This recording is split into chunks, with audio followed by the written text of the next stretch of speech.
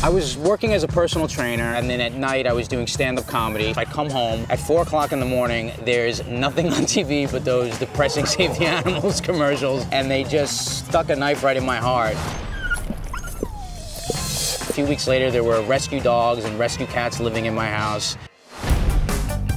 When you're working with the shelters, a lot of times they always have these dogs that you're really their last shot.